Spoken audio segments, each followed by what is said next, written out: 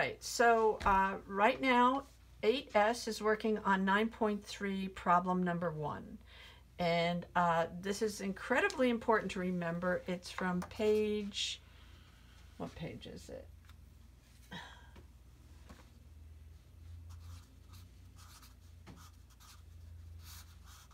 Remember that always. All right, so up here, x squared minus 1. There is no bx here, so this parabola is going to center on the y-axis. That is your axis of symmetry. But there is a c, and it's a -1, so it's going to start down here, and it's positive, so it's going to curve up. And we see that it crosses the x-axis twice. So it has 2 solutions. This one over here has no bx or c. It will start at the origin, and it's positive, so it's going to go up, and it has just 1 solution.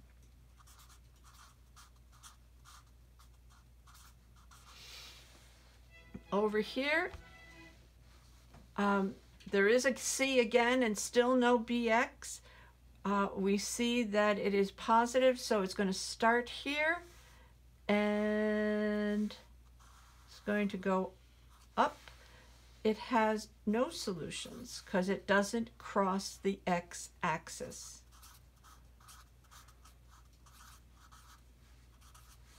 There's the page.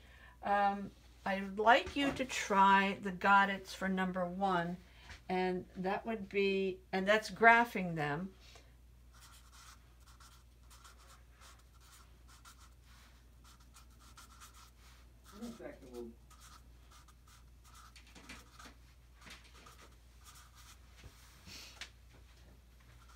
X squared minus 16 equals 0. X squared, 3x squared plus 6 equals 0. And finally, x squared minus 25 equals negative 25. This one's interesting right here. What would I do? I guess what I'd do is I'd try Desmos and see what that looks like. But also you can try on your own. You see that, again, this corresponds to this one, and it looks like it's going to have 2 solutions, and it's going to start way down at negative 16 on the y-axis. This one, really, it looks like it's not going to have any solutions because it's got a positive 6, and it's going to be a very narrow parabola because that's got a 3 instead of a 1. Over here, I think I'd have to move this over here. So I'd do that by adding 25 on both sides. Oops. And that gives me x equals 0. X squared equals 0.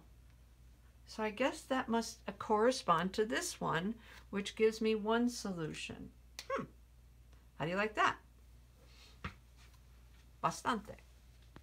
Okay, so now we're working on problem number 2 on 9.3, and that's called solving equations using square roots. And we've got an example here of 3x squared minus 75 equals 0. I think that my first move is going to move this over.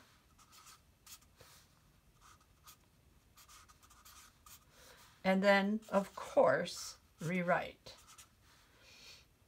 3x now equals 3x squared now equals 75. I think I'm going to divide both sides by 3.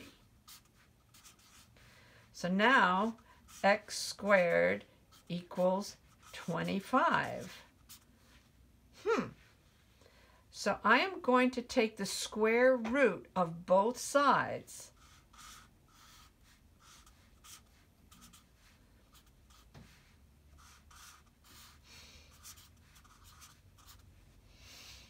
Now, the square root of x squared is x.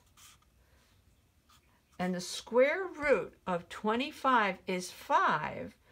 But you also must remember that it could have been negative 5. So it's plus or minus 5. And that's sort of fun, right?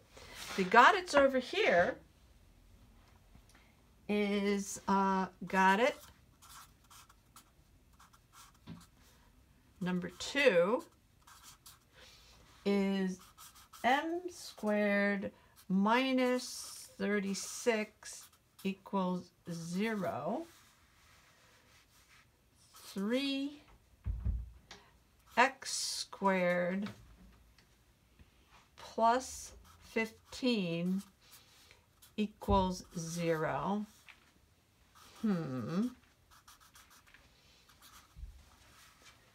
And finally, 4d squared plus 16 equals 16.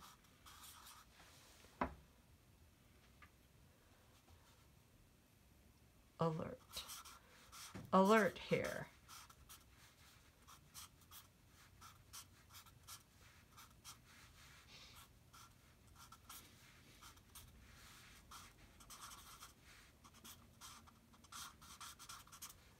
Watch this, Santi.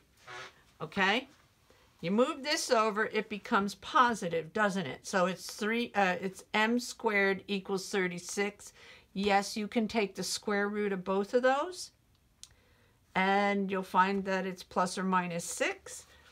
Over here, you want to follow the same pattern, so you want to move that 15 over, but then you're going to have 3x squared equals negative 15. And at this point in your journey through Algebra 1, you're not ready to deal with the square roots of negative numbers. So this one has no solution. Remember that always. Over here, you can move that over and you've got 4d squared equals 0. You're okay with that. So try these out. Check them on Desmos, and that's it for this section right now.